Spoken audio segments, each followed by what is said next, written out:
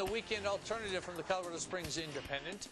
You'll want to bring the whole family. The 28th annual St. Patrick's Day Parade and 5K run. Of course, that goes through downtown this Saturday. It's always a lot of fun. The race begins at 10, followed by the parade at noon.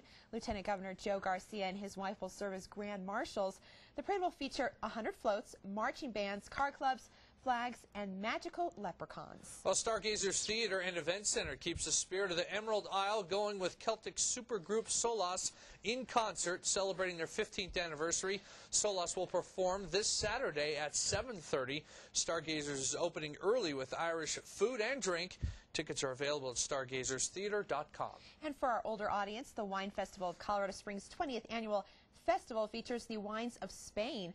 This event is Friday and Saturday with events held at the Broadmoor Garden of the Gods Club and Amuse at the Fine Arts Center. All events are open to the public, but reservations are required.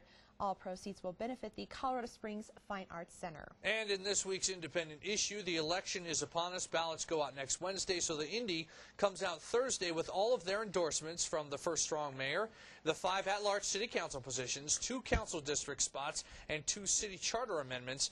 They will also have a closer look at whether Douglas Bruce's reform team of council candidates might not be following state laws on campaign organizations.